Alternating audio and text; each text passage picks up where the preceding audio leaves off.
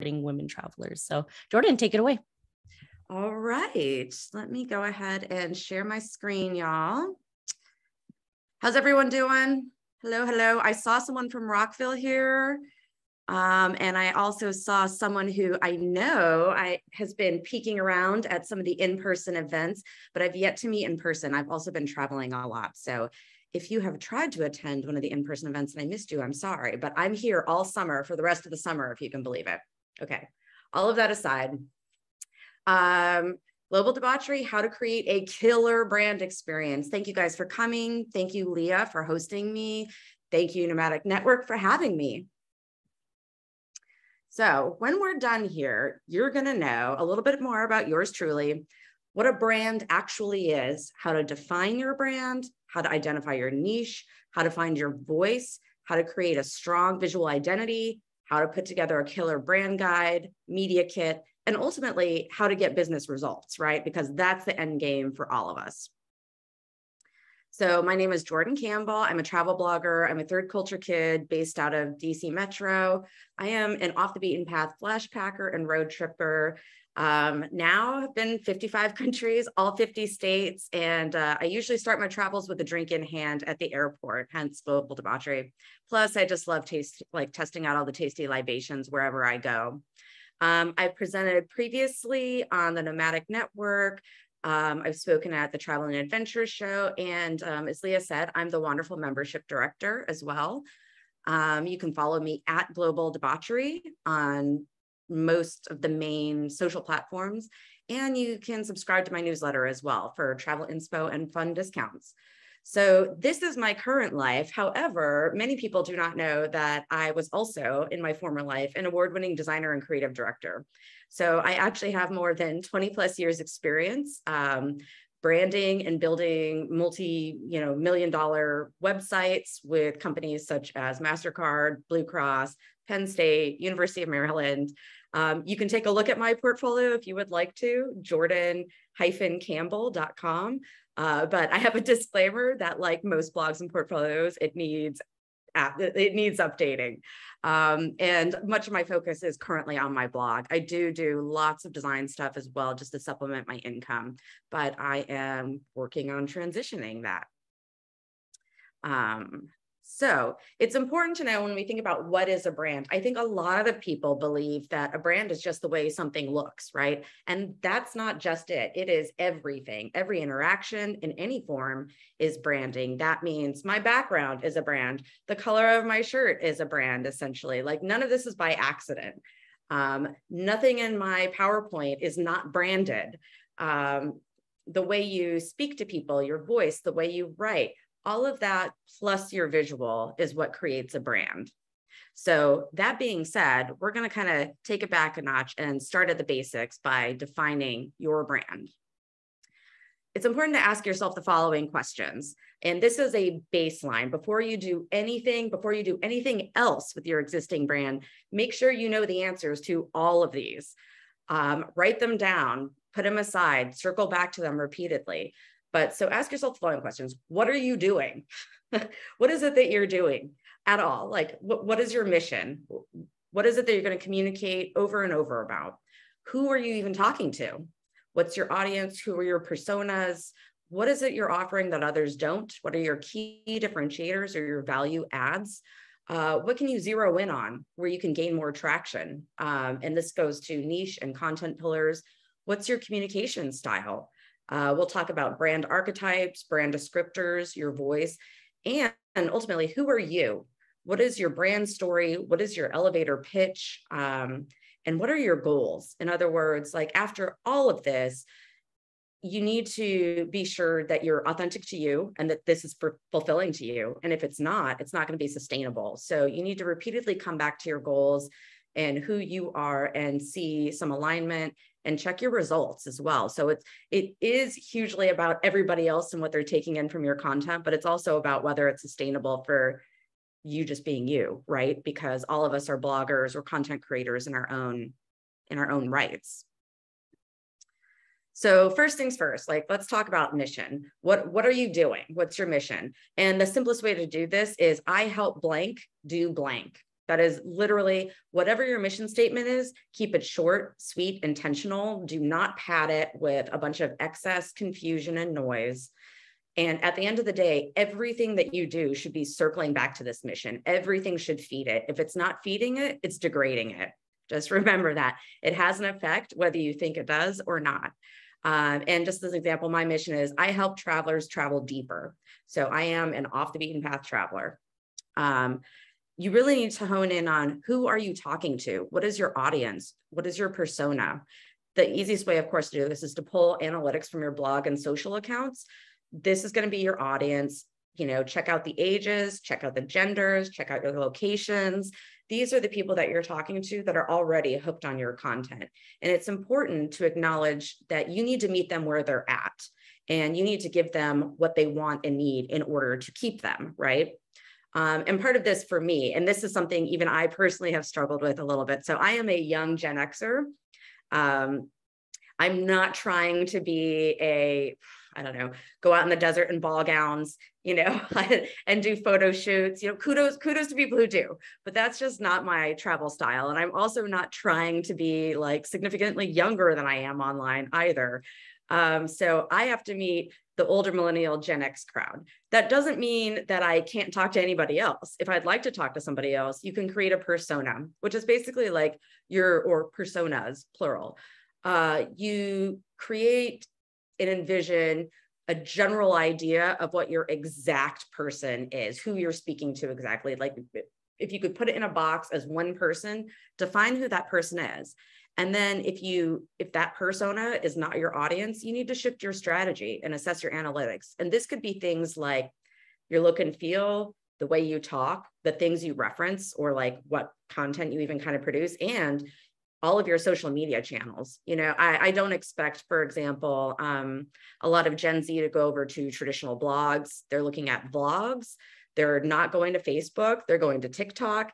You know, so you need to address all of that. And for me personally, like I don't want any more, this is just being honest, I don't want any more social media platforms to take care of, right? I have too many. So I don't see, as an example, like TikTok is going to be something I adopt, even though I know how hugely successful it is. I just don't know that it's going to be sustainable content for me personally and my audience. And my audience too, weirdly, I have a love-hate relationship with IG and Facebook. I have really ridiculous Facebook engagement. And it's because a lot of my audience is mid 40s, older 50s too, right? So they engage away over there. So these are all things. What's your mission? Who are you talking to? Don't like who you're talking to? Create a persona. What's your WIFM? WIFM is in marketing, it's the what's in it for me. And again, things to think about from the outset before you do anything else. What's your key differentiator? So the fact of the matter is, you know, we can't all be Nomadic Matt, right? We can't all be like super broad, have very broad traveling sites that are wildly successful. We need to find something that makes us different, stand out from the crowd a little bit more. So what is your key differentiator? I like to consider mine my voice. I am very, I guess, a little counterculture in the way I talk about things and the things I go see and the things I like to do, and even brutally honest in my communication style. And I think this is one thing that separates me a lot, is that it's just more of an informal conversational tone. What's your value add? You need to be sure that every single thing that you post is adding value. Do not go on Instagram and just basically post like, hey, this happened to me. Like, you know, sorry, but to put like, who cares? Why do people care about what happened to you that day? You need to give them something, give them information, give them a tip, give them something to walk away with. And ask yourself, is this what your audience even wants? And again, is this what you want to give your audience? All of that needs to be in alignment. So another aspect of this is creating viability with your brand. You need to give your brand growth opportunities up front, or it's not going to be successful. So this is a question of what's your niche. And again, like you can't expect to come into the world competing with Nomadic Matt. Find a niche, find a little facet that is your facet where you can happily live and you can create an attentive, engaged audience. define your content pillars. What are the main things? Usually 3 or 4. I wouldn't go more than that, but what are the main things that you're consistently talking about that are drawing people in? What do people know they can go to you for and nobody else, right? They don't want to visit your page and see like a mishmash of stuff all over the place. They're coming to you because they value your input on these specific things. So you need to define what your content pillars are. Good questions to ask up front too. Is enough content even there? In other words, if you niche way too small, you could have a highly engaged audience, but always be a very, very small audience. And in addition to that, will there always be enough new content available in your niche? So I'm trying to think of a good example might be COVID, for example. If you like hung your hat on like, I'm the COVID travel know-how person and now COVID's going away, I mean, you're not going to have a whole lot of, new content 5 years from now. It's going to cycle out and you're not giving yourself an opportunity to stay in the game. Make sense? So it's important to note, passion-led is here, but as Sir Richard Branson would say, the way a company brands itself is everything, and it will ultimately decide whether a business survives. And again, this is everything. This is your customer service experience, the way you talk to people, the way you present yourself. So let's go ahead and define your brand voice and what your brand archetype is. So I didn't want to zero in on one of these, but you can literally Google brand archetypes. There's technically 12, and they have quizzes all over the place, left and right, that you can take that will tell you what your brand archetype is. So I've taken several of those, and what you have in front of you is sort of my amalgamation of a lot of these brand archetypes. And what it does is it sort of gives me something to zero in on and to come back to. Like, these are sort of my brand, these are my keywords. These are the things that define my brand. This is my motto. This is how my voice is. These are my values. But if you go and Google brand archetypes, you can take these quizzes, and this is just a reference to circle back to. Like, this is what I want my brand to be. This is what everything needs to serve. So, and you can actually see some of my more counterculture stuff is in here too. Rebel, challenge, change. All of that is very much in line with my brand, Global Debauchery. So creating your visual identity, which I suspect is what a lot of people are really excited for as part of the brand. But know that it is more than just your logo, your visual identity. If you're having trouble creating your brand, so like I'm a designer by trade, and not everybody is, obviously. Not everybody can hire, professional designers to come up with a look and a feel. You can go, Canva offers logos now that you can customize. You can go to Fiverr, you can go to Upwork. I haven't used Upwork. I've used Fiverr, and I know a lot of people have had mixed feelings about their services, but mine have been good so far. A note as well on the left here that this is an old brand guide, but this is just a reference of what mine looks like behind the scenes. So everything everywhere should be visually branded. This is your profile photos and all your social media platforms, your PowerPoint, your campaign reports, your website, your, everything everywhere should be branded. And you need to determine your aesthetic. One of the reasons why I have imagery here is because I wanted to really hone in on like what style of photography I'm going to use, like what people can look for. The big thing is your logo legible even. A lot of people love these handwriting fonts, and that's great. Obviously, clearly I'm not against using them, but a lot of them are also not very legible. So you have to do a double take. And if a person has to do a double take just to know your business name, that's a problem. Does your logo translate well at varying sizes? Do you have different orientations of your logo available? If somebody asks to post your logo somewhere and it's really, really wide and they have a really, really narrow space and your logo is this big, that doesn't bode well for you. And you've just lost an opportunity. And consistency is key. You want to form a really distinctive aesthetic for yourself. So we're taking all of that information and we're going to put it all together, right? And the best way to do this is to create a brand guide for yourself. Again, consistency is key. So put everything together in one place and constantly refer back to it when you're creating anything. And this is also really helpful to have if you have, for example, if you're like outsourcing some things or VA services, things like that, then they can know everything about your brand and where you stand. Your brand guide should include a mission, your brand story, your audience, your differentiators, brand descriptors. Those are the archetype words. I have an elevator pitch in there just so I can say it over and over and over again. Usually an intro and about. And of course, you want to have logos, color palette, fonts, and some imagery examples. And I can show you my whole, let's see. I can show you my whole suite here. So it's just a couple of pages, and you can see I've got my main logo. I've got some variations of my logo. This is the little icon that goes to the top of your website or on the tab. I've got color palette. I've got fonts. I've got imagery, my mission, my brand story, my introduction, my about me, and a lot of this stuff too. You don't have to reinvent the wheel. You'll be asked for a lot of the stuff if you do presentations or if you're working with somebody, you'll be asked for this stuff over and over. So you can literally copy, paste it, and give it to them. And you have it all right here.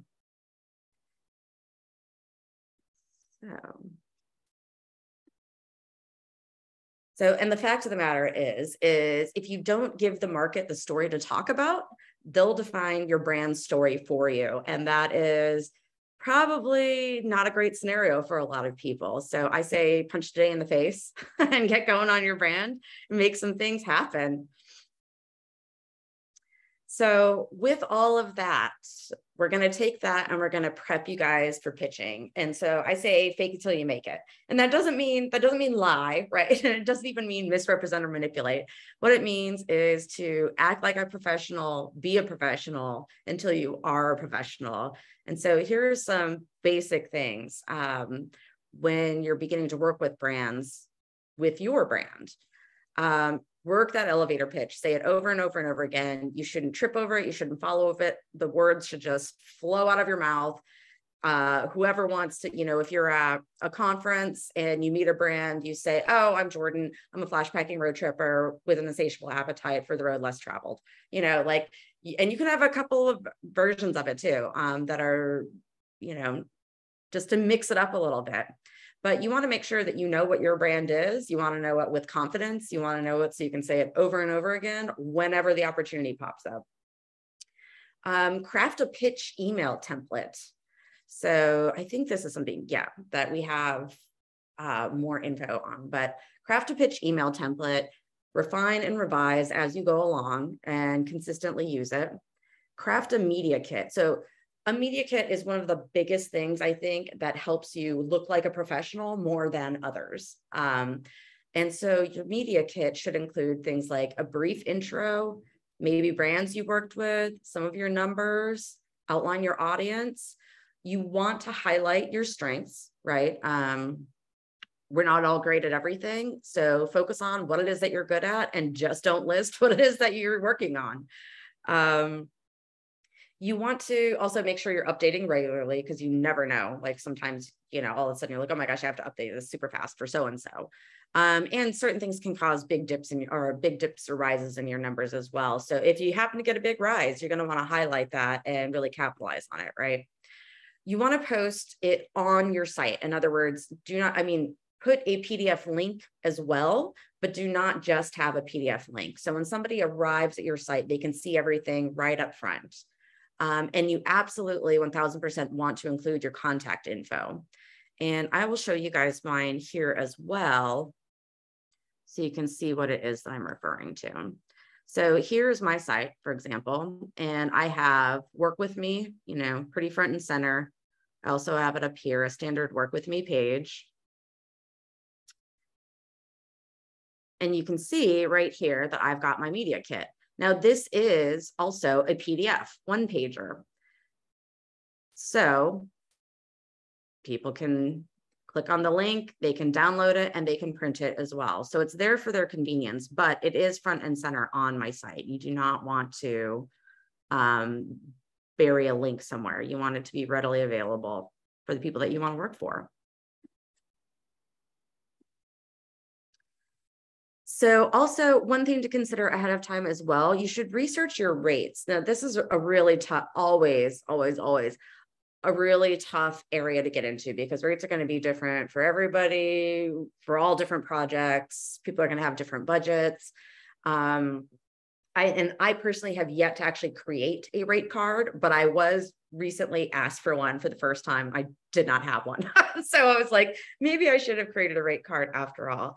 I think a general rule of thumb for social is 1 cent per follower. So if you have, I believe that's it. So if you have, or is it more than that? Yes, it's about, so if you have 5,000 followers for like a permanent feed post, for example, maybe a little more for a permanent feed post, you could do somewhere in the range of like $50 to $65 because it's a permanent feed post. But that's sort of a general rule of thumb. And again, they do change based on your engagement, based on your audience, based on who's asking you. So all of those things are things to consider, and they're going to be different for everybody. Most of all, just remember, you do not get what you don't ask for. This is like one of my big mottos in life. Just make the pitch. Just go out and make the pitch, because you're not like, nobody's going to come and offer you one, right? There's lots of people who want to go out and do the legwork and get the business. Just make the pitch. You do not get what you don't ask for. So just go for it. Take the information and go for it.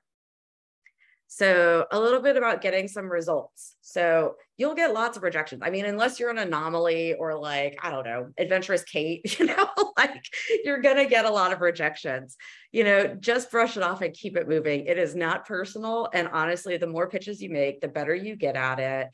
It becomes more of a, like in your head, recited, well-versed, all of the things, but yeah, definitely don't take it personally. And every now and then, like even do something big, pitch something big, because you never know. I've had a couple of like surprising big breaks, and then there are people that I never hear anything from, but just keep on pitching. You can go to, I think one of the biggest things for actually getting results is networking. I've done multiple conferences where that's really where I've met a ton of brands that have ultimately led to work.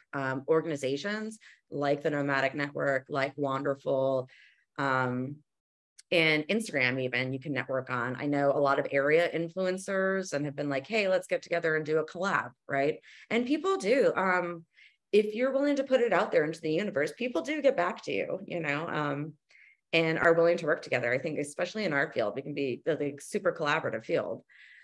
You can work on, if you don't have any professional brand experience, you can build your portfolio with collaborations with other bloggers or blog organizations, and even in-kind offers. This was one way I started out. Actually, at the onset of the pandemic, I did a bunch of in-kind offers just to build my book and say, hey, here's the work that I've done. Here are the brands that I've worked with. And then I was able to move into paid opportunities.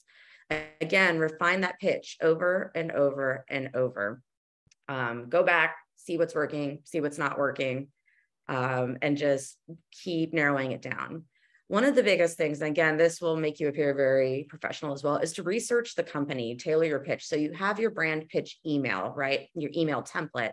But one of the best things that you can do is actually research the organization. A lot of travel boards will have sort of an annual plan, like an annual report, or like a forecast that they post openly to the world. So you can actually go onto their site and see what it is that they're looking to do and what it is they're looking to level up for the next year. You can even see, what their focus is on, and if that aligns with you and what you want to do as well. So it definitely sounds more bespoke if you're looking at what their needs are and pitching what they want. Include ideas in your pitch and include specifics. So come to them with an idea up front. Don't make them do the legwork on the idea, right? And include specifics in your ask. Say, this is what I'm looking for in return. This is what I'm looking for, XYZ. In return, I will give you one Instagram post, one reel, a blog post. Like, be very specific. Outline quantities, dates, everything. You'll thank me later. But also they like it because they know exactly where they stand and what you're asking for. Always follow up, and definitely ask for feedback. Don't be too shy to ask for feedback. Send a campaign report. I'm actually really bad about sending campaign reports, but there are Just an example, I'm working with, which I know some people don't care for, Influence Kit, which automates campaigns for you. So you can literally just like generate a bunch of stuff and it spits out a report, and they're even working on like making it match your brand so you can throw it out there and just send it to brands. And of course, keep in touch. Like once the job is done, don't just have that be the last time you ever talk to anybody. Keep in touch because you never know what the opportunities might be. Always assess and tweak too. What went well? What didn't go so well? What would you do different next time? But also assess and tweak for yourself. Like, is this the direction you want your brand going? Was this a good match? What could you do differently? A lot of this, you need to keep in mind that the work that you're doing, it's not just for the money, but it's also self-serving to generate more business later, right? So it needs to be strategic work. It shouldn't be just anything, anywhere, whoever's willing to pay. And mostly, and I am also really terrible about this, brag about your successes. If you get a big win, shout it from the rooftops on all of your social media channels. Put that new award up there, put that new brand that you just worked with, like post that, tell people about it, let them know what you've been doing, pump yourself up to your own horn, all of those things. I'm not that great about it, but it definitely appears to professionals like you're moving in the right direction, like you've got momentum, all of these things. Oh, well, I ran that short. And I have to say up front, my last webinar that I did on optimizing a website ran long and was like, everybody was like, my brain is going to explode, right? So I was like, okay, less content this time. So it's the first time we're running this time. But let's be friends. Follow me at any of these places. If you subscribe to my blog newsletter, there's a pop-up for it. And there's also a sidebar where you can subscribe to it. Through this Sunday, I will send you my pitch email template, my brand guide as reference, and then you also get up to $100 off on your next hotel stay. That's like sort of just the general offer that goes out through my newsletter. And you can get $50 off a brand consult with me. If you would like me to review your brand, email jordan@globaldebauchery.com, subject TNN brand consult. And what I'll do is I'll spend 1 hour reviewing your brand and coming up with a document and pointers to send off to you. And then we can spend 1 hour discussing. And the total for those 2 hours would be $150. And my rate is usually $100 an hour for that. So, and as an added bonus as well, Leah was mentioning Wonderful and how it's such an awesome, travel group for women, and it has a lot of content creator opportunities as well. I also have a wonderful discount promo code. So if you would like to sign up for that organization as well and get a lot of information on content creation, you can use promo code Washington, DC, all caps, no space. And you would just go to wonderful.com/join, JOIN, for that as well. And so, yeah, let's please have lots of questions now, because I have some extra time here. So no worries. Jordan, what was that? Okay, wonderful.com join. What was the code? I'm just dropping it in the chat. Oh, thank you. It's Washington, DC, all caps, no space. Okay, Washington, DC. Oh, I love that. Because then you know who the referral came from. Yeah. All right, everyone, because I know some of you may be in the car and listening. So we try to make this as accessible as possible. So I've tried to drop in a lot of Jordan's contact information in the chat, her email, the wonderful code. So if you are looking at the chat, I can't look at the screen. That's what's going on in the chat. Also, hot tip, if you're on Zoom desktop and you're in the chat, 3 dots at the bottom right-hand corner, click those and hit save chat. And it saves all the good information in the chat, all the stories, advice, tips, etc. Saves that to the Zoom folder on your desktop. So that's probably like my favorite Zoom trick. All right. Let's see. We have a lot of great questions. Let's start with John, because he's the first one that I saw. Is it a better strategy to have this or some of these things first before starting an email newsletter. John doesn't have a consistent social media presence or blogging frequency, but keeps getting bogged down with what should be the priority, which I know is a hot topic, right?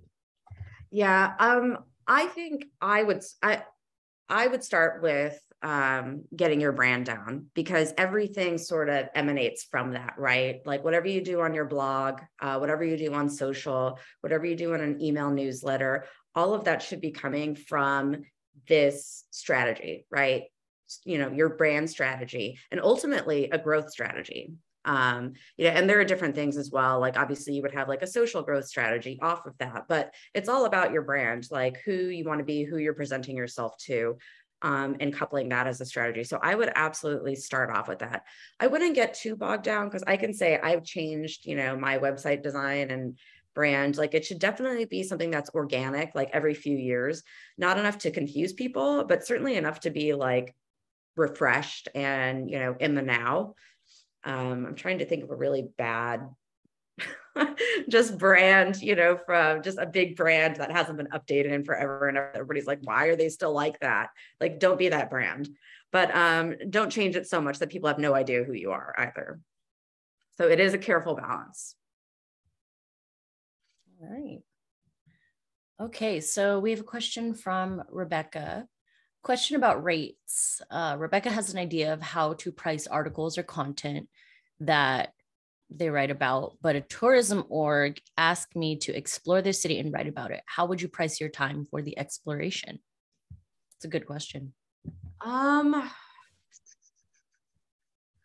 guess I have always personally, and I don't know whether this is, so it's not something that you would be doing anyway. Is that how I'm understanding it? Like you wouldn't otherwise be writing, like you're not already in the city, I guess. This would be going into the city and exploring just for them. Okay. I might price that into whatever my other costs are, I guess, because the way, and I'm not, like I said, there's so many different ways to do it. And I am not at the level that like Nomadic Matt is, and some of these other folks. I have yet to, I've charged for a press trip, but not for individual. Like if somebody says, hey, you're going to go on this excursion, the price point that I give them, like part of it is actually going on the excursion and writing about it. Does that make sense at the same time? So I think if you wanted to get paid for the additional time as well for actually doing that, I would kind of pad that into into your pricing. Does anyone Jordan, else have other, has anyone else actually charged for time for an excursion? And then on top of that, outside of a press trip, outside of a formal press trip? Wouldn't it be standard practice, or at least ask for the excursion be comped, right? Could you do that? Oh, right. Oh, the answer is always no if you don't ask. So ask everyone, because the worst they're going to do say no, right? Absolutely do not pay. Like if somebody asks you and wants you to write an article about something that you wouldn't otherwise be doing, you should absolutely be getting paid for that article, but also they should be paying for that excursion itself. I was thinking in the mindset of like the time you spend doing it, but yeah, absolutely. Either in kind, where they're covering everything, or for the product itself.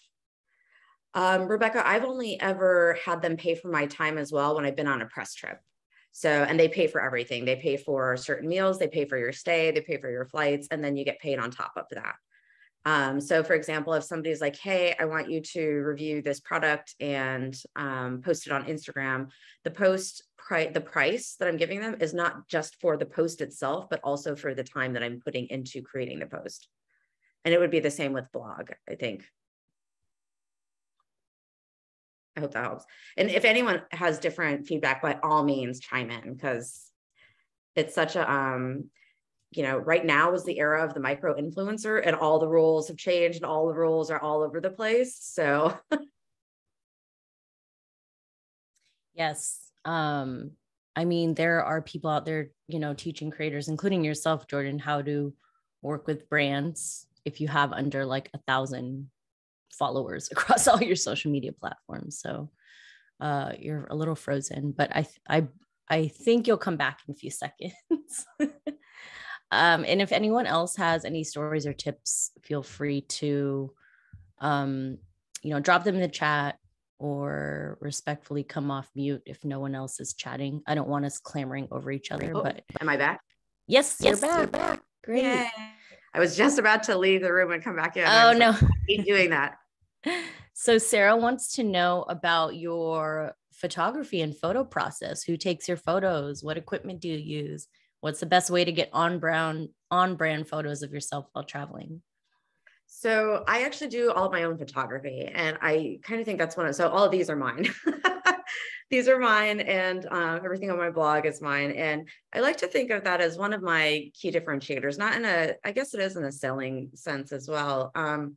It's sort of part of, I never wanted, for me personally, my brand to be sort of standard, like very informational, like very dry content. I never wanted my photography to be like just another photo of Rome or something, you know. I really wanted to give it personality. And so I enjoy off the beaten path stuff, right? So a lot of my photography is very gritty. I do a lot of photography of street art and a lot of photography, you know, I try to keep it a lot of city photography, things like that. And honestly, I do know Photoshop. So I use, you know, I'm trained in Photoshop. So I do use that, but I think Lightroom does quite a lot of things that you can use. You can create your own filters. You can buy a filter if you would like. Just make sure you don't overblow it. I see a lot of overblown photography on like Instagram, and it's just not doing any justice for the photo itself. I work with a Nikon, like a gigantic camera, but the fact of the matter is now that I have the newest iPhone, you know, it's almost like I use my iPhone for everything, and I hardly ever take my Nikon out, and it's just become really heavy and not convenient. So keep in mind, you know, it's not always about, you know, my professional photographer friends would probably kill me for saying this, but, you know, photography is an art unto itself, of course, but it's not always about the camera, right? It's about the eye. It's about the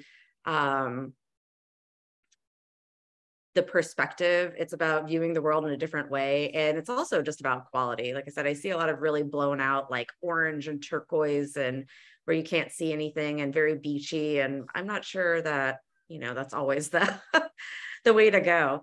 And two, you want to differentiate yourself. If you see a whole bunch of people using a certain kind of filter, like maybe you don't want to be using that one, you know, just be another person lost in the mix. So I think were there additional questions in there? It was like a multi-part question. Yeah, I kind of threw in additional questions for people who may have been wondering. Yeah, Sarah was saying struggle getting photos. Do you use tripods, Jordan? I do have like I have a big tripod. I don't travel with that one. And I have one of the little ones with the twisty legs on it as well. Okay. Yep. Yeah. One of the things that for my brand specifically is that I don't love selfies a lot. So I don't take a lot of selfies. I just don't. Like, I've decided like this is something I'm just going to own about my brand is, you know, I like looking at the world. Every now and then I want to pop in a photo and just let people know who I am, right? And have a voice, but I don't tend to have a lot of like me standing in front of XYZ. And so in all honesty, I probably wouldn't be the absolute best person for that, to answer that question. But I mean, content creators do a lot of amazing things nowadays, you know, tips and tricks. If you have an affiliate link for the tripods you use, please drop them in here. We'd love to support you that way too. Oh, I just ordered 2 tripods for Bali. I'm heading there next week, and I'm going to debate which one I'm bringing. They expand to 6 feet. I only have a small 12-inch one, so we'll see how this goes. I'm going to scroll back up a little bit here. Farah, I'm so sorry if I'm butchering your name, has a question. If you've gone on a press trip or excursion for a brand and later wanted to write something from that experience for another magazine, do you need to inform the first brand about it? That's a really good question. I think I would inform them about it just to be like nice, I guess. But I mean, at the end of the day, that is a good question. I'm trying to think, because it is a fine line. I would let them know feel the room around. I don't think that you can really like put intellectual property parameters on like going somewhere. Like that doesn't seem, you know what I mean? You're right. Right. It's true. But I do think that if they paid you for certain content and you've provided that content to them in good faith and they're happy, you should be able to write additional content. Not only that, if you got an offer to write for someplace else, like they should be about what you did with them. They should be overjoyed, right? Like, wouldn't that be the response? Mm-hmm. Just that they're like, wow, we got even more, you know, press out of what we took this person on than we were expecting. Like, oh my gosh, we're going to be in Photos or Forbes or something, you know, on top of what is it? All press is good press, something like that. Kind of, yeah, it's kind of my thought. I mean, I would try to be thoughtful, but yeah, I just feel like they, you know, they can't put parameters on your experience in one place or, you know, another. That would seem weird to me. Right, right. But on content, yes, like on specific content they pay you for. That's one of the reasons though why I would say it's very important that you're super specific in your pitch and what you agree to. I agree to XYZ, here is XYZ, and then everything outside of that, you know, is yours. For example, your photography, like they don't necessarily own all of the photography that you do and post just because you took it on their trip. But you may agree to send them like 4 or 5 photos as part of your package to them. Yep. And then don't you have to get into like licensing and usage rights and fees? Yeah, you can. And that's tricky as well because it's different between print and digital and you know, exposure, like who's going to be seeing it, where, all that kind of stuff. All right. Well, thank you. That's great insight. So thank you. Let's move to Andy's question. Andy asked, you talked about defining your brand's mission and that everything you do should circle back to that mission. So for Andy, he says, I see a potential tension between staying consistent posting content on social media and staying laser focused on the mission. So do you have any guidelines on how flexible to be about staying on message for my niche versus being more general about travel to post more? Well, I think that's where you come up with your content pillars, right? And that's where you define your niche and you come up with your content pillars, the things that you're going to talk about. It doesn't mean you can't ever, you know, just have a day where you're like, this is what I'm doing. But if you do that, make sure that you're giving your audience value. I think the more and more that you veer off track from that message, the more followers you're going to lose, because they start going, this person they're no longer what I came here for and what I liked about them to begin with. Right. But also that's where we talked about making sure there's enough content in your niche and in your pillars and making sure that you're going to be able to sustain creating content in that pillar and that niche. So I hope that answers the question. So Jordan, can you, and forgive me if you already explained this, I don't know if you did, but what are your, like, say you have 3 to 5 content pillars. Did you drop those in your presentation? What are yours so that we can get like a example? So my niche is offbeat travel. That's kind of where I settle in, and female offbeat travel. So additionally, my content pillars are offbeat travel, road tripping, and drinks around the world. So there we go. Global Debauchery, actually, and something I've been thinking of incorporating back into my blog. Actually, you guys can tell me what you think right here.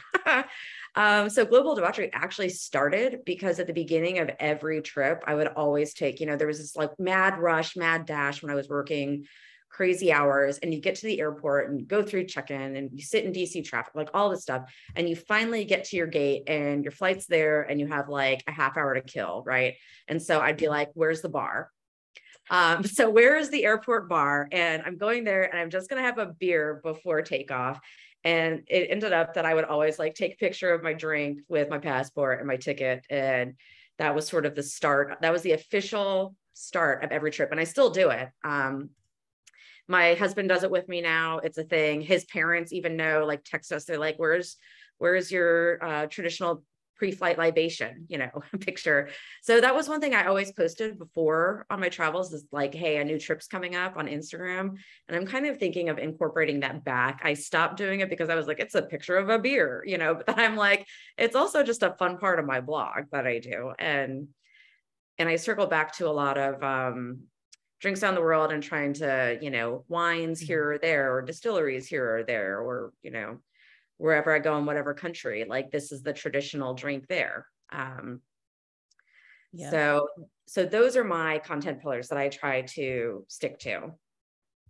And it's about consistency, right? In every sense of the word. So even if you feel like that doesn't fit into your brand, which it does for you, luckily, but like that's what people know you as. It's just like, oh, she posts a drink every time she takes off.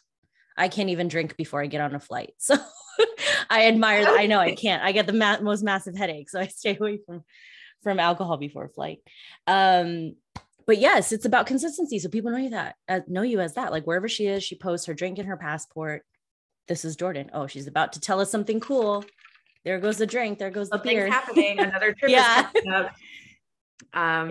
Yeah, I think it is about, and it's about using those pillars, consistently talking about it. But also I think the really tricky thing for content creators is how to talk about those things in new and interesting ways, and how to show those things in new and interesting ways. Like, and that's part of the really challenging part of being in a creative field at all. So it's not necessarily veering off of those topics so much as showing them in a new light. Or even like one of the big things that I don't know how I feel about this, just as a creator and a creative, you know, I've for me personally discovered that one of the biggest things that you can do on IG Reels or with TikTok is like jump on those trends like from the outset. I found an audio that I liked, and I just did like a 5-second clip, and it went viral on Reels. So just leave it to Instagram to be like, the thing that you spend 0 time on is going to go viral. And then things that you spend like an hour on and edit over and over again, you're going to get like 1,000 on. Well, that's the same for me on TikTok. I posted something that is not my niche at all. It's about credit cards. And I was like, oh, Capital Adventure X. And it has like 270,000 views. And like everyone's arguing in the comments. And I'm like, oh my God, this is not even my niche. What do I do? So I've just been trying to capitalize on that. But I mean, TikTok's a whole different presentation. Yeah, I always kind of want to throw like in my stories, which I prevent myself from doing. So I'm like a cat mom of 3. And I always want to throw like a picture of my cat, you know, like when I come back, because they're like suctioned to me everywhere for days after I come back from a trip. But then I'm like, it's not my brand, you know. I mean, maybe it should be. I mean, you can attract a slightly different audience, but I think it's the way you like you say, the way you story tell, right? The way you weave it back in. Yeah, it could be like content pillar cat. And there's less risk with the story because it disappears after 24 hours, right? Versus something that lives on the popular page or in your feed, and that goes for any social media platform, right? Yeah. Sarah mentioned a good crossover, like airport bar guides. It's really savvy. And yes, Kathy, everyone who attended today or even just signed up will get a replay of this presentation. I've included Jordan's information in the chat as well. We still have a couple more minutes for, any questions, any stories, any tips. And we'll go through the end, because I do love all of the comments and questions. And I hope that there was enough content, actual content. Maybe I went through it really fast, and some stuff people just need to sit with. There's a lot of sort of homework assignment stuff in there, right? That stuff that you have to sit with and just write out and refine, and come back to, and hopefully, what is my number one piece of advice to new brands? It's a good question. Why are you making me think? It's Thursday. Honestly, I would say have a brand strategy. I think that's the biggest thing, is honestly have a really clear idea of what it is you're trying to communicate, right? Like, what is your brand? What it is you're trying to communicate? Because you can go all over social media, here, there, and everywhere, and write a blog and do all of this stuff. But if it's all disconnected, you're sort of self-sabotaging, I guess, is the best. You know, you're not capitalizing on growth that you could have. And you're just kind of throwing stuff out in the universe, as opposed to having a really strategic, focused approach. Actually, one of the best people I can think of that I think has done such a strategic focused approach. It's like laser focused. It's like so beyond the way my brain even functions, is Christine Lozada with drones. Like she started. How did I know you were going to say Christine? Because she's one of my favorite too. She's so, I knew you were going to say Christine. Yeah, her and I have been friends since back in the day. And just her level of growth and her focus is insane. Like it's like hashtag next level. Like my brain doesn't work that way, but no, you definitely have a strong brand. And I look up to both of you as, leading wonderful. So Christine also hosts TNN events for everyone who doesn't know her. She, is a drone queen. She's great. She helps a lot of creators. She plays a lot on YouTube. Instagram's her side. TikTok's her side. She's big on YouTube. But I think, we can all learn from both of you. It's always good to have a rabbit to chase, but I knew you were going to say Christine because that's the first person I thought of too. Yeah, she's really, I could tell you everything about like anything and everything about like design or websites, branding, that kind of thing. But she like went and did the damn thing, like she went full on, and she has a marketing background as well, like on the network side. So slightly more analytical than like, my background, but you're the creative.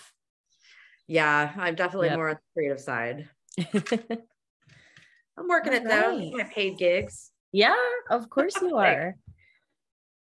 Awesome. Well, if anyone else has any questions, you can throw them in the chat now. Otherwise, if you don't want to ask in front of everyone or it comes to you later, please feel free to reach out to Jordan. She's incredibly responsive, incredibly active. I'll drop her information in the chat again. Lots of ways to connect with Jordan. And like we said, this is, TNN, the speakers do this out of the kindness of their heart. The best way to support them is by connecting with them any way you can. So Jordan, did you want to say anything else before I close out with a few of my TNN slides? I just saw somebody said, the code for she's wonderful. Let me just drop this in really fast. .com/join should be Washington DC as the promo code. There we go. Shouldn't be invalid. I was probably just typing the site wrong in the chat, so apologies to everyone. And you can also save the chat down if you'd like to get any tips and advice from it. 3 dots, bottom right-hand corner. And Jordan, this was so wonderful. Thank you so much. I learned a lot, and I'm kind of an advanced, I like to call myself an advanced beginner. So I always love hearing this stuff to reinforce what I know and to learn what I don't know, really. And yes, everyone will get this presentation. That's super exciting. Hope you have a great weekend following